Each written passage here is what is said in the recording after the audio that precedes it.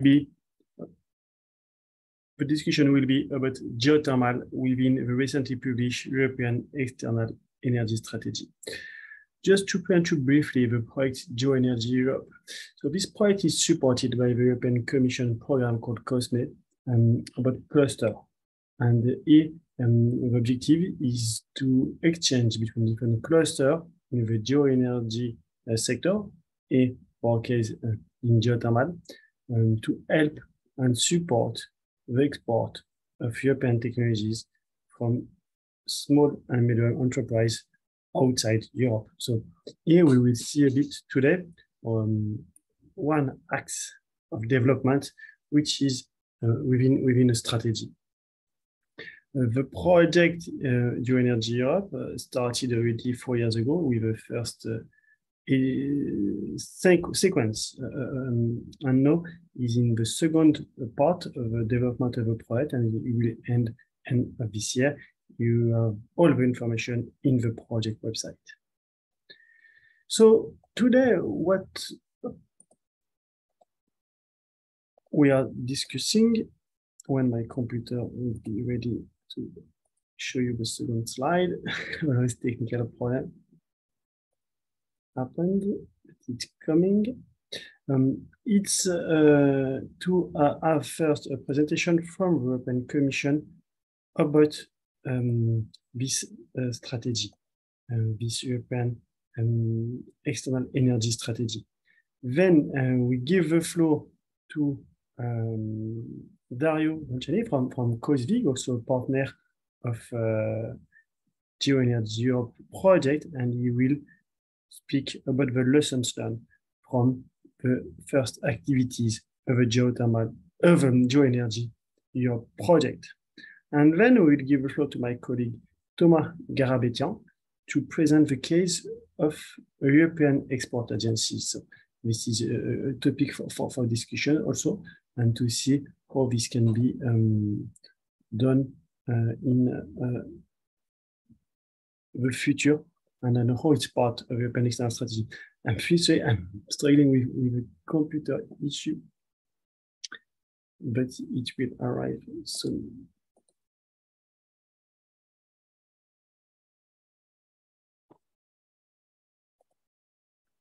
Well, anyway, it was not. It's not a big problem. I don't have many slides, but it was just to present you the agenda. What is clear is that the European Commission, and I will give now the floor to Alessandro Polito, has given a clear signal now recently with the report EU plan that Europe should be less dependent on external countries for the security of energy supply, but probably should also play a better role and a bigger role in the global energy transition. And here, probably the export of European technologies could be one of this activity of having a better role on the global arena. So Alessandro, thank you for your ability and for presenting today this European external strategy. The floor is yours. Thank you, Philippe, and thank you and good afternoon, everybody. My name is Alessandro Polito. I work in Geo-Energy in the directorate, which is in charge, among other things, of renewables in Unit C1, which deals with renewable energy and energy system integration.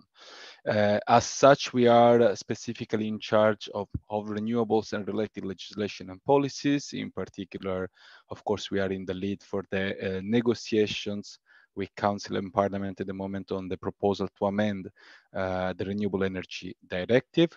And within the context, we also promoted several initiatives that are part of the REPowerEU plan, among which, for example, the permitting guidance and recommendation, the permitting proposal, which also aims to amend the Renewable Energy Directive, the solar strategy, and also we are strictly involved in hydrogen, specifically renewable hydrogen, with the targets for consumption in industry and transport that we set in the in RED 2, and also with all the policies related to it, including, for example, the hydrogen accelerator proposed in REPowerEU. I'm here as was already announced by Philippe. I'm here to present the external energy engagement strategy, more specifically the part concerning renewables. As usually, our colleagues in Task Force 3, the former international unit, are in charge of the file. But specifically for renewables, we also have an important role when it comes to its international dimension. So it's me together with another colleague, some of you may know, Mathieu Ballou. We are in charge of the international aspects. So before going to the specific aspects of the strategy, of the external strategy and the renewables element that are included in it, it's probably good to have to make a step back and frame it within the context in which the strategy was foreseen, was planned. That is the Repower EU plan. You know that following the Russian invasion of Ukraine, the EU faced a sort of existential threat. Due in part to existing elements, I'm referring to climate change there specifically, but they were worsened and our action required faster response following the Russian aggression of Ukraine. This exacerbated some trends that were already there in terms of price increase, tightening energy supply, volatility of prices, and in general, I would say generalized risk in terms of energy security across the globe. So this is why we put in place this Repower EU plan on 18 May, which is a direct response to Russia's invasion of Ukraine. Its purpose, as you all know, of course, is to get rid of Russian imports of fossil fuels, primarily natural gas, but also oil and coal by 2027. So basically, its purpose is to give Europe higher strategic resilience and independence from a supplier which demonstrated to be an unreliable one. One important thing to take into account when we discuss both Repower EU plan in general and the external aspects more specifically is that this is a sort of emergency plan. Of course, it was drafted in a rush following a specific situation, but at the same time, it has some long-term perspectives. So on one side, we look at the short term, at the need to get rid of Russian dependence in the short term, but it has also some long-term implication. It includes actions that are relevant mostly for the internal EU level, to accelerate the energy transformation, to accelerate renewables deployment, energy savings, etc. But it has a very important international side, which implies specifically stronger engagement with our partners. We always had a very strong international element, a predisposition in a way to have a global view and to discuss with partners both a bilateral level, but also a multilateral level and in global fora. But I would say that the Repower EU accelerated, provided a push for this international outreach, because this is very important for one of the objectives of the Repower EU plan, which is to ensure secure, affordable, and sustainable energy for us and for our partners. So what is important to say is that these the elements that you see in the Repower EU and in the international strategy, although they are a consequence of a specific situation, the invasion of Ukraine by Russia, they provide some policies which are meant to last.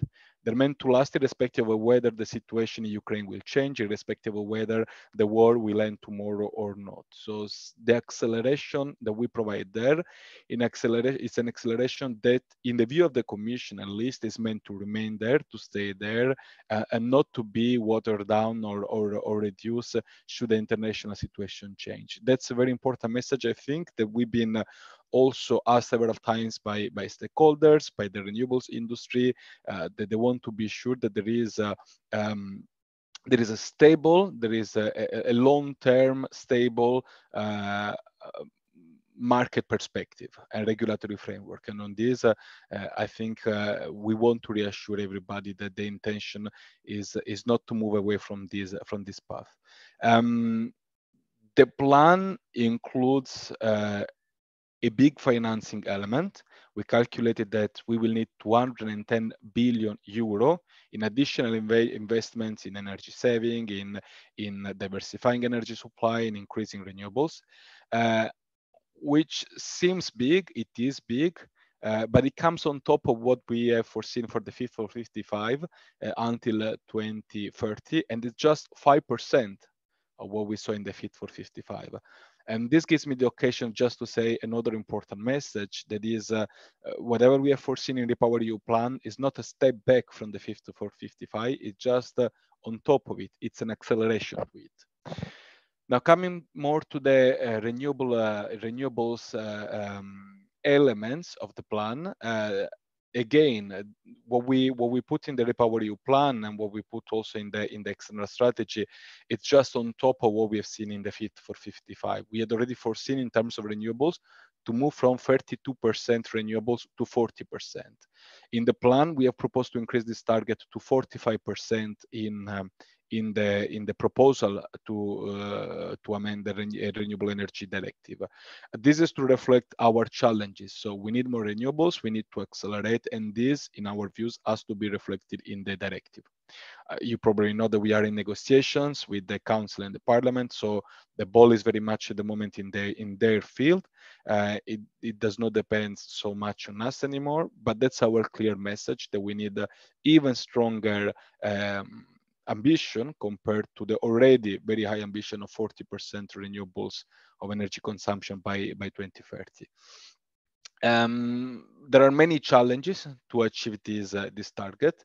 Some of them are, as I mentioned, related more to the internal landscape, complex permitting procedures, for example, remove uncertainty for investors, promote the competitiveness of our industry, especially the manufacturing side, securing supply of the supply chain of both components or raw materials. So these are all elements that we discuss in detail. We have measures foreseen the REPowerEU plan, and we have, of course, several fora in which we discuss this issue. But to make the EU, to keep the EU's position as front runner, we need also to engage internationally. First of all, because we need a global market. We need a global market for our technologies. We have a huge potential in terms of manufacturing, and the global market can provide certainly opportunities for our manufacturers. But also, we have always to keep in mind that the reason why we push for renewables is to achieve certain climate targets. And we all know that these climate targets, we cannot achieve them alone. So we need to engage with international partners. And we believe that the crisis that was poured by the Russian invasion of Ukraine gives also to our partners some additional motivation to follow our example. And on this, our belief, I mean, we read every day. I think there are plenty of opinion pieces, comments from policymakers, politicians, etc., newspaper, saying that with the REPowerEU plan, the European Union is making a step back from the climate targets and the Fit for 55. But as I said before, this is not true. This is not at least what we believe. The REPowerEU plan comes on top of Fit for 55, and it's actually an acceleration of the Fit for 55. It's a demonstration that the current crisis calls for further push, calls for a faster transformation of our energy system. And this is valid for us, but it's valid for all our partners. We are not the only ones affected by insecurity of supply. We're not the only ones affected by higher prices. And in general, we are not the only ones fighting against climate change. So it's a push for us to go forward, but it's a push also for our partners. And we need to be there, ready to engage with these partners, ready to support them to define their pathways to climate neutrality. And this is exactly the context and where we place our external strategy. This is exactly the reason why we have an external strategy in place. This external strategy is based on four main pillars. The first one is to reinforce the engagement with partners to strengthen their energy security. The second one is to accelerate their green and just energy transition. The third one is to support specifically those that are mostly affected by Russian invasion of Ukraine. And the fourth one is to promote our clean energy industry and to provide more business opportunities across the globe. The strategy replicates a bit the narrative that characterized the entire REPowerEU plan, meaning that we have some short-term needs and some other needs and objectives which are both short-term, medium-term, and long-term. The short-term need is, of course, to look for alternative fossil fuel supplies. Again, I will never be tired to repeat, this is not a step back from the Fit for 55. We are not looking to increase our consumption of fossil fuels. We are not looking to increase our dependency. We are just trying to diversify our supply for fossil fuels. And in the same way as we are doing this, also our partners are doing the same. But this is just the short-term part of our external energy strategy, and you will see there, if you read it or if you plan to read it, that we plan to diversify gas supply, we plan to diversify oil supply. We have engaged in plenty of discussions with partners, memoranda of understanding, additional supply from the traditional partners, from Norway, from Algeria, from Azerbaijan, supporting infrastructure development within the EU, engaging with many African countries, including Sub-Saharan Africa, current exporters, for example, Nigeria, potential exporters like Senegal, exporters who could increase their supply to the EU, like Qatar, partners who are not necessarily producers, but who could divert part of their LNG endowment to the EU. We're thinking about Japan and South Korea. So there is this part which is important, but this has always to be considered as a short-term engagement, which we want to frame within a longer-term perspective, which is the one to foster the green transition. A green transition, which is in the context of our strategy, is not only a climate plan, is not only a growth strategy also, but it's also a security strategy. So more than ever, we've always supported the idea that renewables are fundamental for energy security. This was always part of our messages, but this has never been so true as it is now. So this is an element that is very much highlighted in the strategy. The renewables give more security. Security of supply, price stability, less volatility, and a better environment in terms of international geopolitical aspects, but also in terms of economic stability.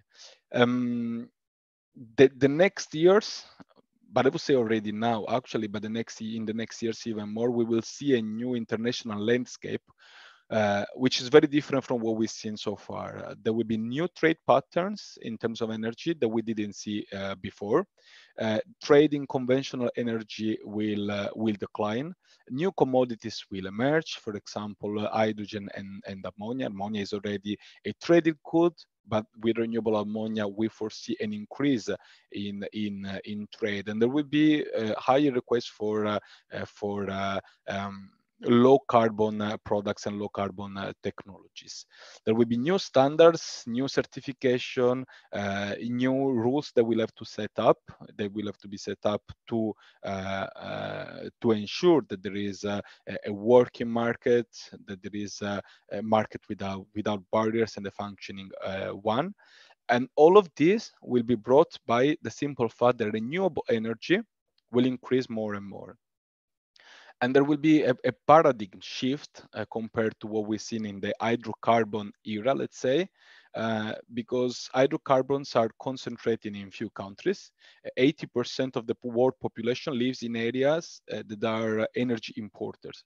And this is going to change radically. Renewables can be produced everywhere in the world. They can be produced with very high potential in countries that were not necessarily hydrocarbon producers. In some cases, they were. Think about Algeria; they produce and export hydrocarbons, but they have a huge potential for renewables and for potential exports. But the landscape will change. We will be less dependent from foreign countries thanks to renewables and energy savings. And even in those cases where we will have a dependency, this will be less concentrated because, as I said, renewables can be produced everywhere and we can import them from everywhere. And hydrogen there provides a good opportunity to import renewables. Hydrogen is a way to import basically renewable electricity through other forms. So this will give us more leverage, will give us more opportunity to choose our partners and to rely on credible ones. In order to promote renewables in third countries, we need to have a stronger engagement. We need to promote energy partnerships, and these partnerships need to be encompassing different aspects, not be limited to only some technologies. You might have heard recently about numerous hydrogen partnerships. It's important to provide the message that these partnerships do not only focus on hydrogen, they always focus in general on renewables, on promoting renewables. And our main message to third countries, it's always the priority has to be your decarbonization, the decarbonization of your energy system. It doesn't make sense in our perspective just to increase hydrogen production, export hydrogen possibly, and then have a very much fossil-based energy system. So we have a thorough approach with third countries in which we want to cover the general decarbonization of the energy system. And this is one of the main messages of the external hydrogen strategy when it comes to renewables. Our engagement is all across the world, but of course we have some priorities. The Western Balkans, of course, given also the proximity and the close integration with our energy system. Africa, the Mediterranean specifically, but also South Africa, where we have our EU-Africa Green Energy Initiative, and also the Indo-Pacific region for a reason specifically linked to the fact that they are big polluters and big emitters. We have put in place some tools to facilitate this cooperation and to spur investments and increase renewables deployment through the global gateway that you probably all know. It's based on the Team Europe approach, so it's coordinated with the member states, and its aim is to support initiative like the EU-Africa Green Energy Initiative or the Just Energy Transition partnerships that we are put in place. A COP26, we launched a Just Transition partnership with South Africa to promote the decarbonization and the coal phasing out, but there are some others being negotiated.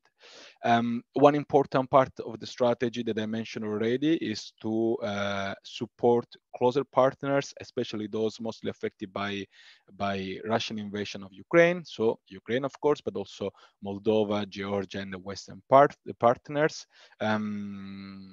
We do it in many ways within the energy community, of course, which is the main legal framework where we cooperate with them. But we have bilateral dialogues, we have specific funding for them, and very importantly, we included them. We gave them the possibility to participate to that EU Energy Platform, which is this voluntary scheme for the common purchase of natural gas. So that's an important instrument in which we included these partners.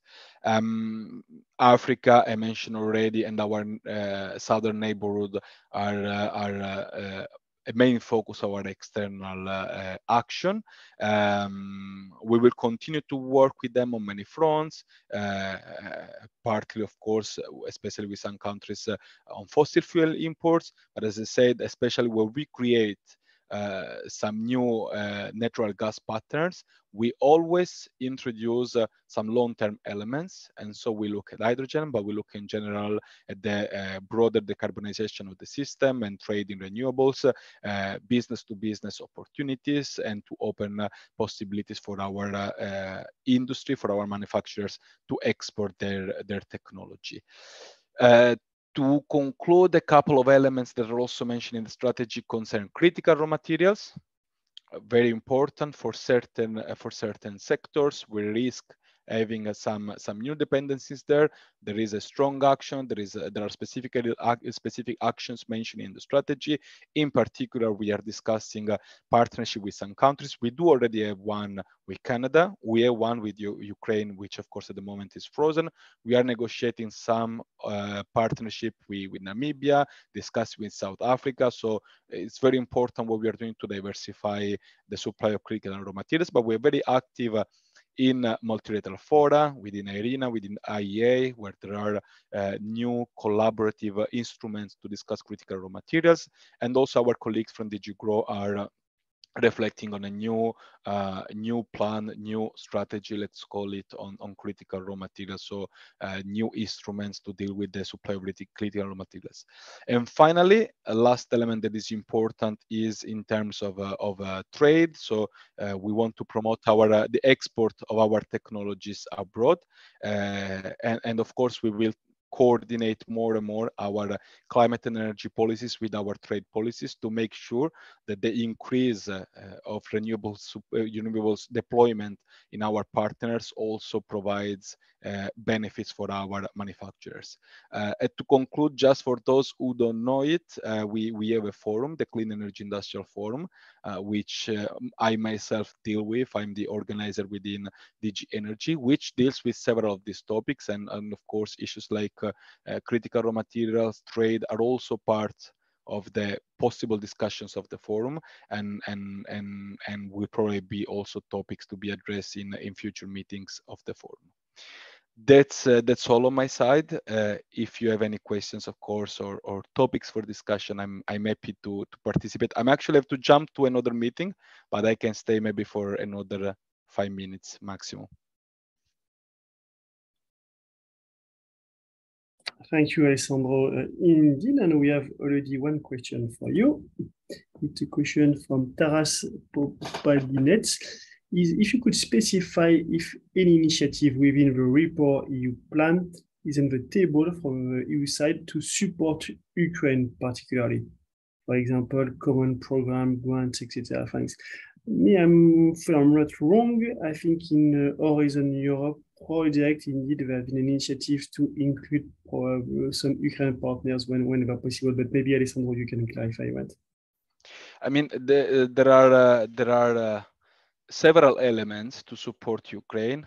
I don't think I will manage to recollect all of them, but first of all, you know very well that right after the war, we synchronized our electricity system with Ukraine, which was a fundamental move to ensure that we increase the security of supply of electricity for Ukraine.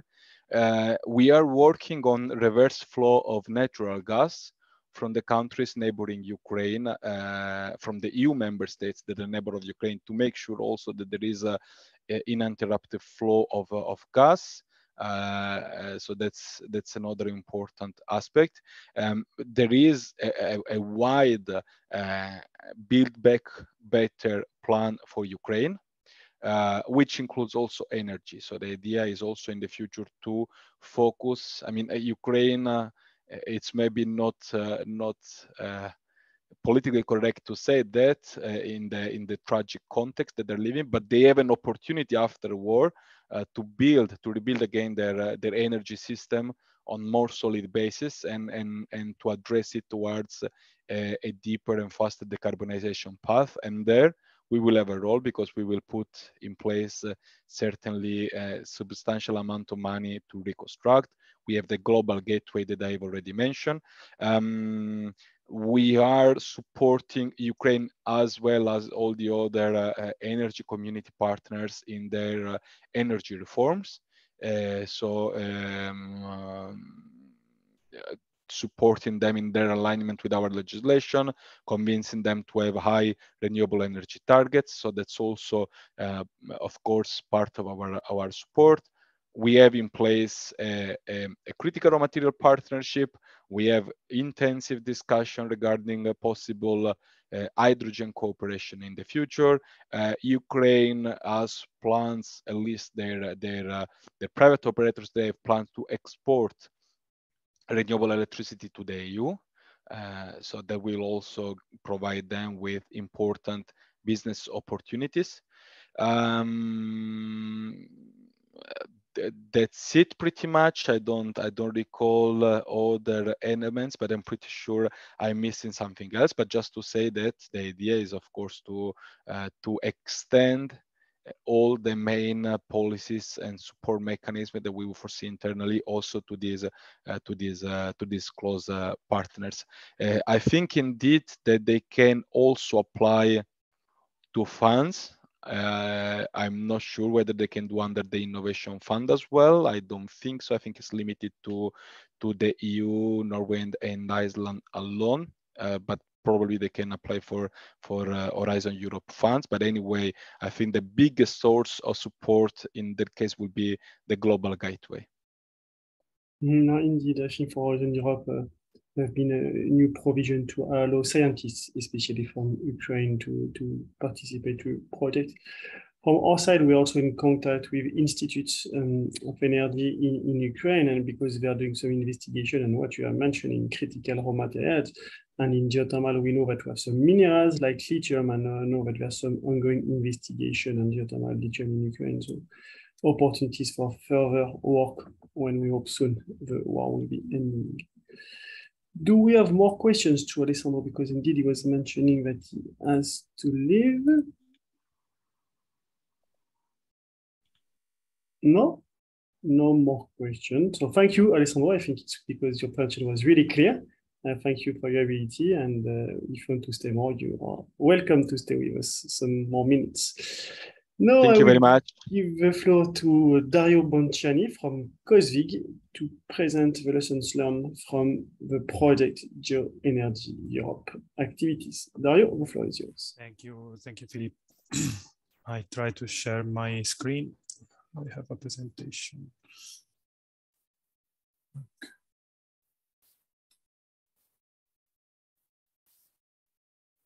Okay.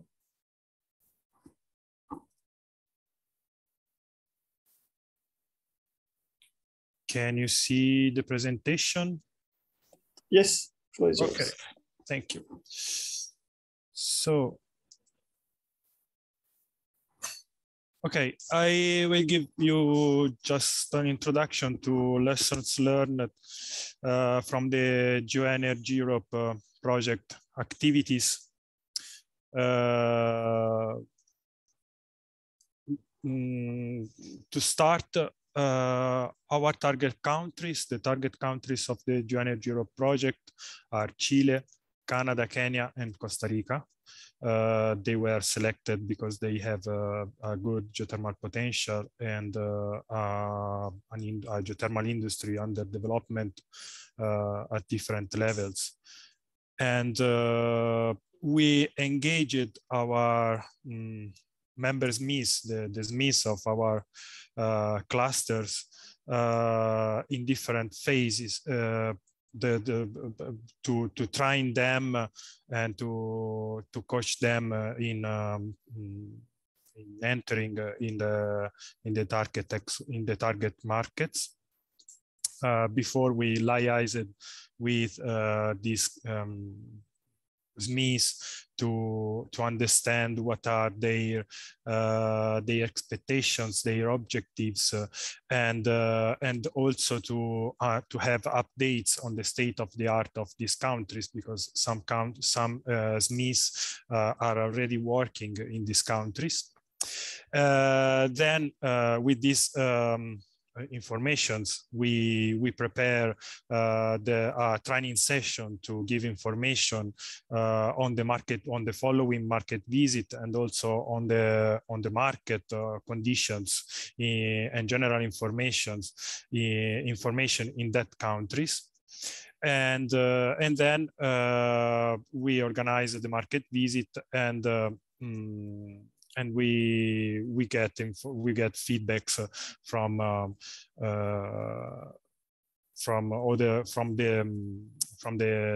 SMEs that participated to the market visits to have their feedbacks and impressions and to analyze the market and different points concerning the market. In this presentation, I will focus mainly on Chile. Because it was the first market visit that we held at the beginning of last April, and after, of course, after the COVID pandemic. And why we choose Chile among the target countries? Because it has a very good geothermal potential. They can develop around 4 gigawatts of geothermal energy. There are also opportunities for the low temperature geothermal energy for direct uses. The geothermal energy can be developed in next years. The LCOE is acceptable, but there are some weaknesses related to the availability to the places where the geothermal resources are available, which is in the Andes, so in the mountain. Chile is one of the few countries in the South America having a regulatory framework on geothermal energy concessions. The government already invested money in the geothermal sector, mainly concerning the risk mitigation in geothermal exploration. They already have a geothermal power plant, and Chile aims to achieve the electricity carbon neutrality by 2050. Sorry. The market visit was organized in Santiago del Chile. It was organized at the Andean Geothermal Center of Excellence at the University of Chile. The participants at the market visit were the Ministry of Energy of Chile, the SIGA, of course, and the Geothermal Energy Council. Among companies, there were 2 companies that are multinational companies, but they have the headquarters also in Chile. The first one is Transmark Renewables, a Dutch company, and Enel Green Power. Then we participated among clusters with the French cluster and us, and we involved 6 European companies in this market visit. We brought them in Chile to present their activities and to make business there. The feedbacks received during the market visit about the policy and regulatory framework is concern challenges and drivers for the development of geothermal sector. The challenges are that it's not possible to change the temperature and chemical composition of the injected fluid. Geothermal has to compete with other renewables. So maybe these renewables involve less investments cost for the installation of plants, but the market price does not take into account attributes that, for example, the renewable energy as geothermal, the benefits that renewable energy as geothermal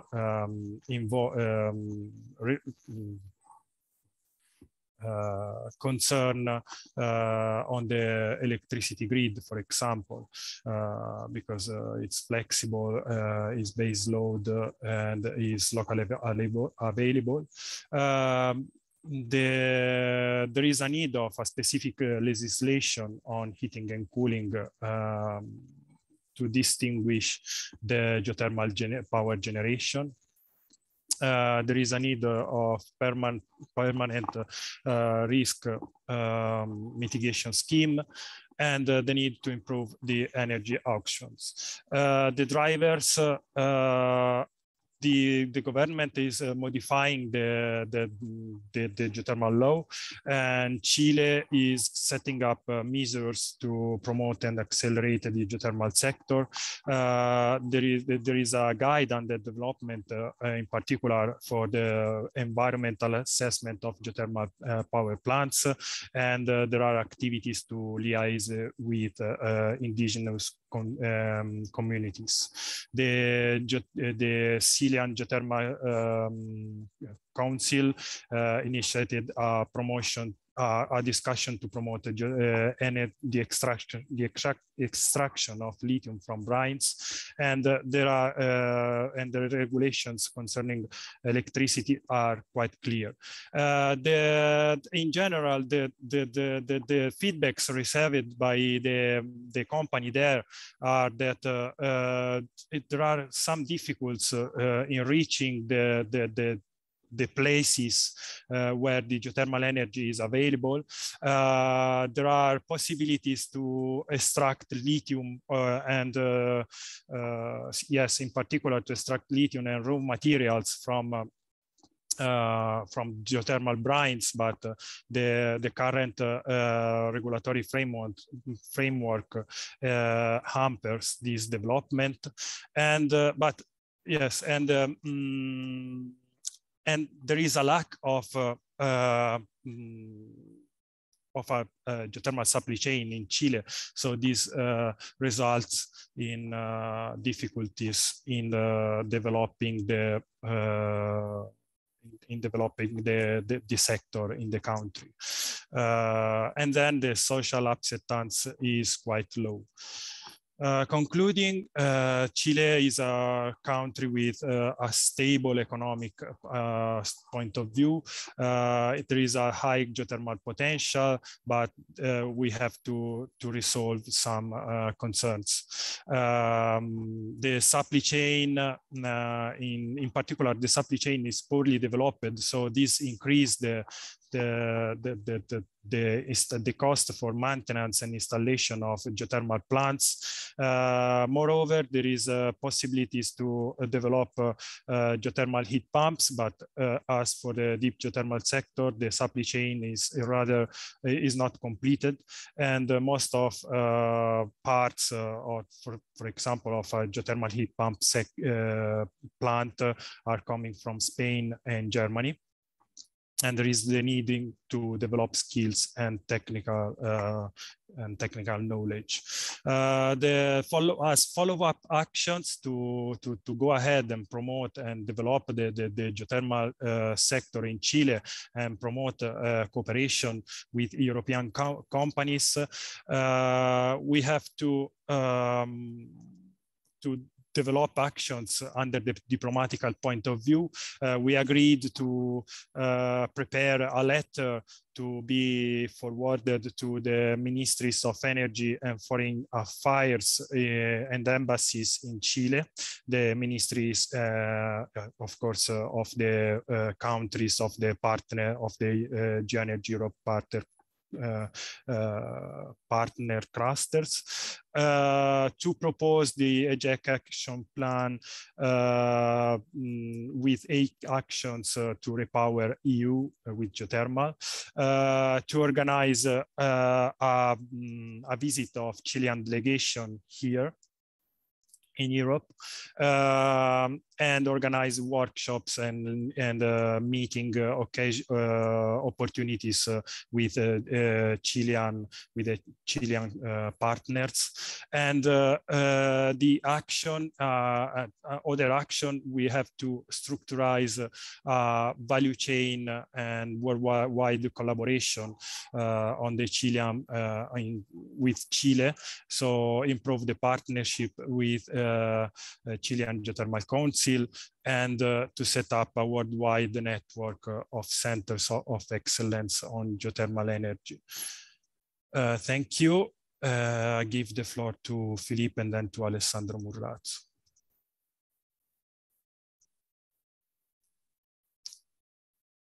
Thank you, Dario, for this presentation. Indeed, now we will move to kind of a case study, so presentation of a company. So from Mr. Alessandro Murrazzo from Geo Service. So the case of being a geothermal small and medium enterprise in search of internationalization. So Alessandro, the floor is yours. Yes. Good afternoon, and I have one small presentation. I'm sorry, I am calling you from my car because I have one visit in my hospital, and so I connect to you in now from my car. I have also one presentation, but I'm not able now from my phone to send the images. Maybe Dario that have my presentation can do for me. Anyway, I can represent and I can present to you what is the result of our really recent and past week visit to Canada that we realized with Geo-Energy and the coordination of the Irish people, and especially from Joe Mongan that organized our visit in. So thank you.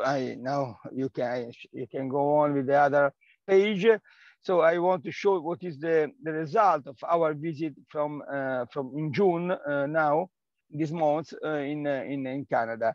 We start our visit. For us is a good opportunities for our small company that works in geothermal and environmental impact assessment of and from renewable energy especially in Italy. And so for us is a good chance to present our knowledge and to work together with other European company like Hungarian, like Irish and other Italian company that work together and visit together Canadian markets in this month.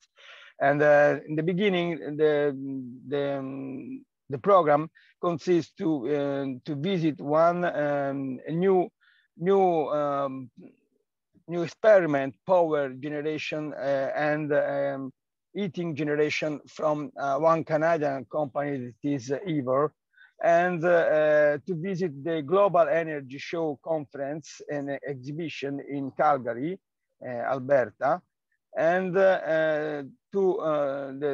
our program was also to meet together with Canadian companies and with European companies in Toronto and the 13th in a meeting organized by Joe Mongan of the Geo-Energy group, and this was done in Toronto in 13th of June. So starting from the visit that you can see in the other image, if you can go on. Yes, and now I want to present what is the result of our visit in Ivor team group that we meet Neil Bothwell, Paul Cairns, Janine Vanny that are engineering of the company, of the Canadian company Ivor. We have already one project together with Ivor, with this Canadian company in Italy, in Pantelleria especially, where we are trying, we have a very high temperature gradient, geothermal gradient in Pantelleria. We want to reply the experience of the project of Ivor also here in Europe and especially in Italy. So we visit their experimental plant, and in this area of Alberta, we have a lot of information regarding geothermal. We have a normal geothermal gradient there, but they, I think, as you know, they have realized this special new project of heating exchange with the ground that produce heat without pump. The project is called Ivor number one, and so we have we visit this plant. We visit a very good area where we have a lot of information about the ground. Due to oil and gas exploration, they say to us that there are more than 130,000 oil and gas well, deep also 4-5 kilometers. And so we have a lot, they have a lot of information about the ground and about the gradient and the temperature and the lithology and stratigraphy of the area. So during this visit, it was very important to meet them and to see another new power plant, not power, but new experiment power plant or heating exchange that we can apply also in some other areas in the world, especially where we have convection and where you have low permeability system and where we can change the heating with the ground to produce electricity and to produce heating.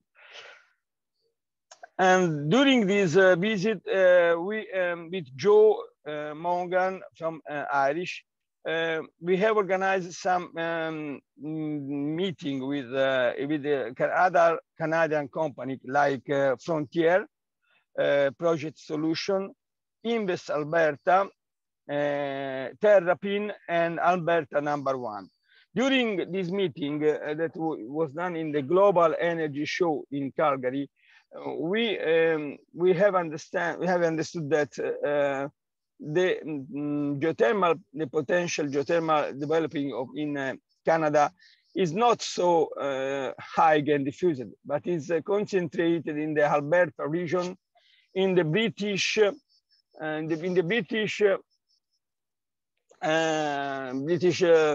area north of Alberta, where nearby the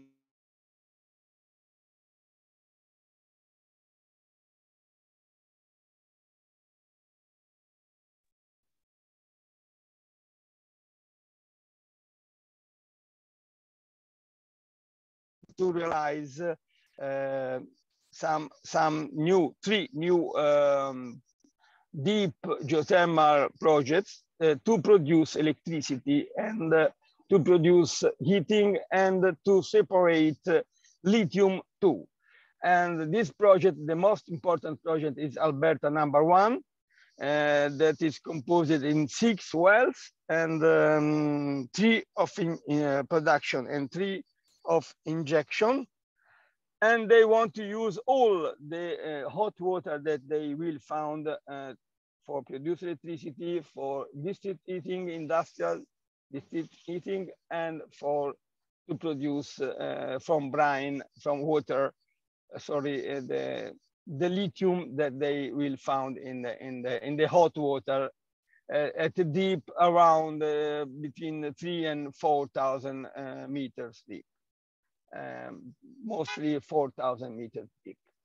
And so this is a very good experience. We give to them the chance to connect with us and to collaborate with us and with the other company that visits Canada and with the project Geo-Energy, to give us our knowledge of the project to apply in this small part of Canada that is in Alberta and British Columbia, where we can apply some, not much, but some other projects to produce electricity, and we can collaborate with Alberta #1, and we can also realize another very good important project that we understand, that in Calgary they have the same condition that we have in Europe, we have in Munich, or in the Po Valley in Italy, or in France, in Paris, where we have they have hot water 70-80 degrees at 2,000-3,000 meters deep in limestones and dolomite in the area of Alberta and Calgary. So we suggest to them to work together for some new project to to climate the towns like Calgary that have a very high potential use of district heating, because you know that the temperature in Calgary is also minus 30 degrees. So they use a lot of heat, and so they can use the heat of our ground, our planet, and not the earth, and not to burn anything. But the problem that we find is that the energy cost in Canada is very low, and they have a lot of oil and gas wells and potential, and so it's not easy to convert. But they start now to have this idea, and we want to collaborate with them, with Joe Morgan, with the Hungarian and other Italians company. We want to present the opportunity to work in this project. And now we have some feedback from this visit, but still not passed not much time, and less than 1 week, and so that now we are waiting for the feedback from the meeting with these companies. And the other opportunities, you can go on with the presentation, is was in Toronto in the PDAC. In the PDAC, we organize in Toronto this meeting, and we organize together, and there we understand that we have a potential opportunities that we want to grow up together with all the participants to these projects. And so we are waiting for the feedback from our colleagues in Canada. And but was also the occasion to meet in the PDAC, the World Premier Mineral and Exploration and Mining Convention, that is the most important in the world in Toronto. We find a lot of new occasion, not only in Canada, but also in South America.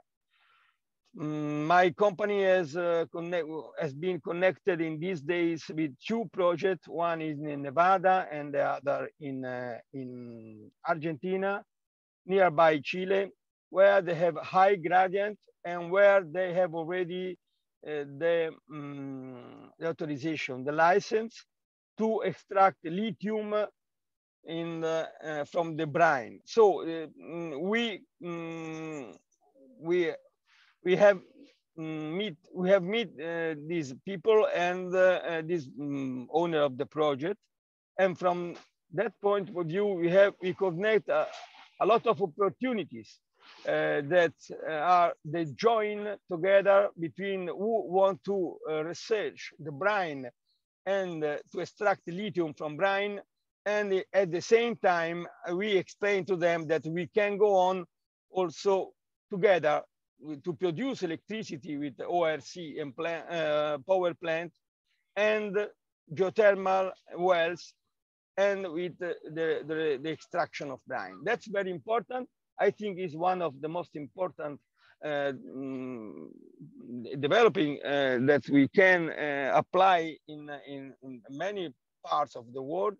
And so we are really happy to participate to this visit in Canada, because we understand a lot of opportunities. We are trying to maintain our contacts, and especially to develop the extraction of lithium in a really new geothermal power plant with 0 emission. And so I want to say thank you to Geo-Energy group, and for us is one good opportunities, and we hope that next weeks together with the other colleagues from Irish and from Hungarian and Italy to develop together some project, especially for district heating, and to collaborate in Alberta #1 That is the deep geothermal well in Calgary, and to maybe to develop some new collaboration with some potential new projects that want to apply the geothermal power plant to the extraction of lithium. That at now we have seen is a very good connection due to both the presence of the lithium together always and often connected with the high potential geothermal potential of the area. Thank you, and this is my presentation, and I hand here. Thank you. Thank you very much for this presentation. Indeed, it's always good to hear from the market actors, their experience, and it's always a good feedback. Now, to end this webinar, we have a discussion, but before we give the floor to Thomas Garabetian to present the case for European Export Agency on renewables. Thomas, the floor is yours. Thank you, Philippe. Thank you all for participating in this webinar and for attending. Apologies for the short delay, which is due to some technical issues. You should be able now to see my presentation, hopefully in full screen. So what I'm going to present to you is making a bit of a case for a European Geothermal Export Agency, but more generally, actually, and more realistically, a European Renewable Energy Export Agency. Because typically what we are seeing first to look at the global market, I'm sure many of you are aware, but maybe some of you a bit less so. Globally, geothermal is very much geared toward geothermal electricity, especially when it comes to global trade. Europe is an important actor. As you can see here, we have about 1 gigawatt of geothermal energy capacity for electricity in the European Union. And there is about but I mean, it's much less, for instance, than the US, where there is 3.7 gigawatts, or countries like the Philippines or Indonesia, where there's about 2 gigawatts. But what we have seen also is that with very close partnerships with the European industry, Turkey went in a little bit less than 15 years from almost no geothermal electricity capacity to today almost 2 gigawatts of installed capacity. So we have in Europe a very important know also in this segment, but we also have a very, very important know-how on the heating and cooling sector, where we use most of the geothermal, especially in district heating and cooling, where we have throughout Europe about 5 gigawatts of installed capacity, and in geothermal heat pumps, where we use, I mean, according to some estimates, about we have about a third of the global installed capacity in this technology. Now, one of the challenges that we have for exporting geothermal energy is that typically the technologies are not a commodity product, like for instance, solar panels, which are very easy to export because you just put them in a container and then you can transport them, or wind turbine, which has, I mean, they are more complex machines, but still they are very standardized. You just have to install them. So it is a bit easier. Geothermal is more project driven in terms of where the value lies. So you can export some components, things like turbines, things like, I don't know, pipes, pumps, heat exchanger, these kind of things. But much of the value actually lies in exporting know-how, exporting project development capacity, etc. Typically, drilling, for instance, as a service is a very, very important segment of the cost of a plant. It represents between 40 to 70% of total project cost. And we also have the important barrier that is a geothermal resource risk, and overall the fact that geothermal projects are very capital intensive. So any type of risk has a very, very important impact on the financing cost, which really increases the total cost of a project. If you borrow money at 2%, or if you borrow at 2.5%, on the long term, this is a very, very important difference. And it's also quite difficult overall for international companies to access the right information in new markets. And that is a bit what the Geo-Energy Europe project has been trying to improve on some target markets. But this lack of information is a component of risk as well. And important thing as well to understand is that to understand a new market, we really need to understand the local energy system. We need to understand to navigate a new and often complex legal, regulatory, and legal framework and regulatory framework. We need to find trustworthy partners and also to understand how the financing sector works locally, what are the public schemes, who is a relevant private partner, etc., to provide finance. Geological data may also be quite hard to access or given preferentially to, for instance, incumbent local actors. But I mean, we also have to keep in mind that geothermal companies, and this was very well presented by also Alessandro, don't have to export a full project. They can also export segments of a project, things like equipment sales, service provisions to a given project developers, etc. So there's very different realities in the end to what it means to industrialize. Maybe going very quickly over that, because this was also a bit mentioned overall by Dario, but what is very crucial for accelerating and having a good quality internationalization of geothermal projects is really to have capacity building. So marginally just companies that are more performant when it comes to export. They have more know-how, more resources, more experience. Innovation is a very, very important driver of exports, and especially of the value proposition of exports from geothermal companies in the international space. And here it's very, very crucial to have a strong internal market where you can scale up and bring this innovation to market maturity, and then to be able to propose it in a more competitive environment where this innovative product with its benefits in terms of performance or new services will have this competitive advantage.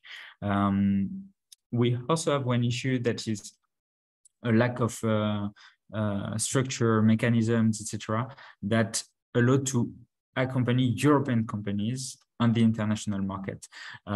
This type of structure, they exist in some member states. I mean, the bigger ones like France, Germany, Italy, for instance, they have national relays to accompany their national industries. But overall, we don't have that at the European level. This is also something that creates a bit of fragmentation, because this national fragmentation of the European geothermal industry globally creates competition between, for instance, a French and a German project targeting, let's say, Chile. And whereas we could actually try to exploit the synergies and between European companies and the depths, let's say, of our economy and of our geothermal industry. And this would also allow European companies to be more competitive against the big blocks of export that have a stronger type of diplomatic and administrative, let's say, support to exporting.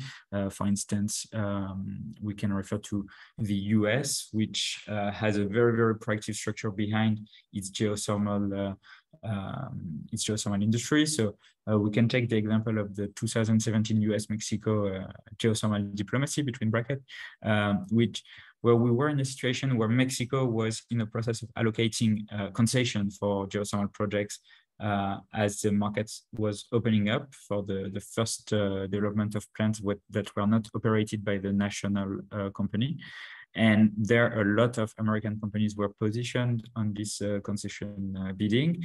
And right after the election of Donald Trump, there was a lot of tension with Mexico around various policy topics. I'm not going to come back to this, but what happened is the US State Department really put a lot of efforts in building the brand first of Mexico as a market where to invest, because Mexico was perceived very negatively in the US. Because of this polarization. So really to show that there was a lot of business opportunities in geothermal in Mexico, and to build also the brand of the American geothermal industry in toward the Mexican audience, so typically with the organization of workshops targeting either Mexican partners or Mexican authorities. And there was also a very thorough assessment of the Mexican geothermal market with the publication of a Mexican geothermal assessment by NREL, so the I think it is National Renewable Energy Lab, which is a structure that is part of the US government.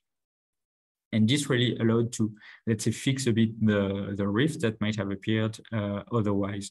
So this type of proactive diplomatic approach, which is really about creating connections, and it is quite soft skills in the end. It is not like really saying you will be doing this project, here is X amount of money, etc. But this is very, very important when it comes to internationalization, when it comes to exporting, whether services or products, but it is even more crucial for services because here it is typically longer term thing. It is not a one-off relationship like selling, for instance, a given equipment. So really what we need from the EU overall is to have a stronger proactive public action that really accelerate and facilitates the export of geothermal to companies. And it is also to have a stronger, maybe a centralized framework to facilitate the process for companies, especially when they have lower administrative capacity and lower risk threshold. Geo-Energy Europe is focusing on SMEs notably, and SMEs, one of the barriers they have often to exporting is they usually cannot really tolerate to have too many failures in project. And when you're exporting, if you don't have the right information or you don't have experience, you are more either at risk of failure, or maybe you perceive the risk of failure as being too high, and therefore you might not try to do it. So here, having administrative structure at the European level would be quite crucial in enabling these SMEs, which are a very important segment of the innovation, especially in geothermal energy, to be able to thrive on the global market. We also have the need for a European Union that is stronger in setting the rules and let's say enforcing the rules of global trade. What we are seeing often also is that European companies might be a bit passed by companies from other trade blocs that have maybe a stronger political backing behind them and maybe benefit, for instance, from loans or financing that come from their national countries, but with stronger limitation in terms of which company would be eligible. And this at the European level, we often provide, for instance, development finance, but with less strings attached, let's say, when it comes to which know-how to employ.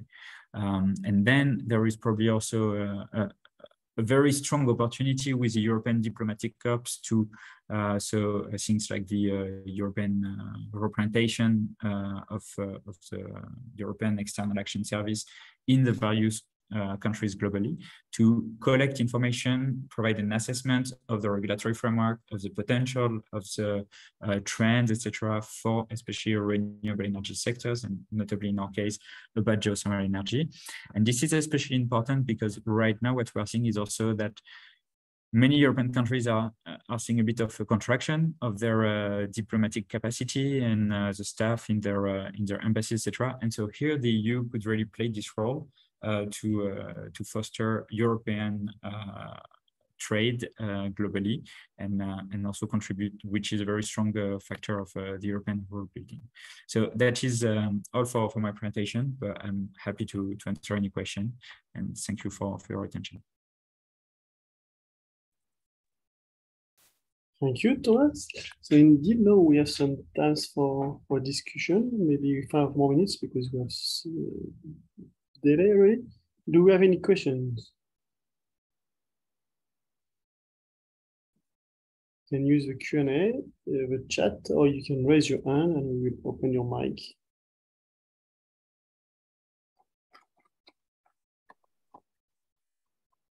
No, I don't think there's a question here, so maybe think about it. You can always also send your question via email, and we will answer to them.